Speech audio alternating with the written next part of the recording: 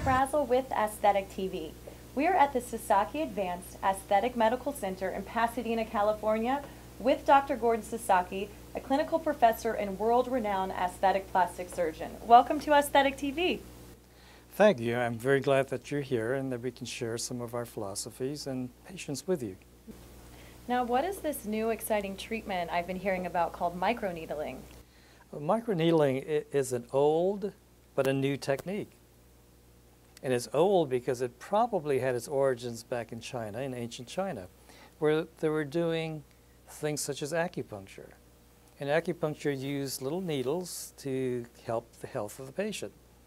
Well, that technology has evolved today so that now we have an array of needles that are in devices that can place with very little anesthesia, if any at all, depending upon the problem, either for skin rejuvenation or for scar formations that can become better, or for hair stimulation, or for wrinkles and thin skin, such as stria formation. These arrays of needles in the devices now have a certain purpose. They can cause thousands of little channels through the skin. Each of these channels, each of these areas of small impacts that you cannot even see, will be sites for the stimulation of wound healing because you're creating a wound. Right. And once that wound healing occurs, what is the end result? More collagen. And collagen and tightening is what we want to see frequently in the aesthetic patient for different areas or for problem areas. But the channels that are made serve another purpose. These little channels allow us to put things onto the skin, such as, for example, vitamin C, or let's say retin A of some type, or let's say a regenerative cell.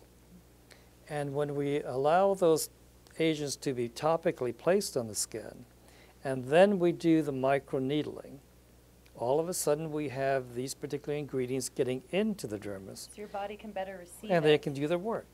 And what is the work they're doing? Well, these regenerative cells, or the topicals you're putting in, eventually will create more collagen, increasing the vascularity, and improving the texture of the skin, the thickening of the skin, and the tightening of the skin. So it has many, many applications, not only in the aesthetic arena, but also in the reconstructive arena in patients, for example, that have scars. And that we can scar modify them, and actually we can bring back, in many instances, the normal pigmentation.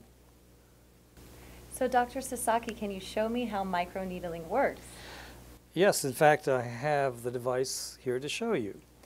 This is a device that is called the Dermapen, and it's a way of delivering the tiny little channels through the skin by an adjustable system. And it's called a pen because, as you can see, it's like writing in a pen. It looks like a writing pen, yeah. And in this particular system, there is a disposable tip. So it's a very safe tip to use. We use it only in one patient. And we slip the tip in, for example, into the hand holder.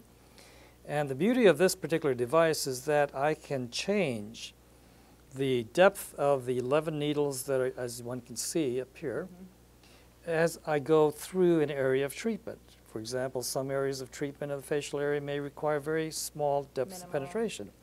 And that penetration depth is probably less than 1/8 of an inch. But if I go to other areas, for example, acne scars and so on, I may need to go deeper to 1/4 of an inch. So I can change the depth by just changing the markings on the biotip to go to a different depth. But I can also change the frequency, so how rapid it can go. For example, I'll show you. You have lots of choices. If I were to turn it to that level, which is a level 2, and I'm working at, for example, at a 0.25 millimeter depth, which is less than 1/8 of an inch, it is barely perceptible on the skin. So if I may take your hand, and I'm going like this very quickly, and usually we have a slippage on there, and there are thousands of these channels that are being made. Well, each of these channels again become sites for wound healing, so that your skin will eventually become thicker, it'll be tighter, and if I were to place onto the skin, for example, a retin A or vitamin C, or even regenerative cells, you will get much more of an improvement in terms of the aesthetic results to your skin.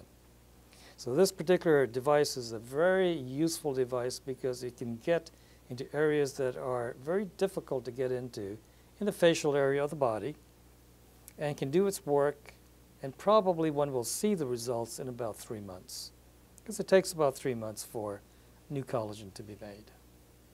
Well, it was wonderful having you on Aesthetic TV. Thank you so much for joining us, Dr. Sasaki.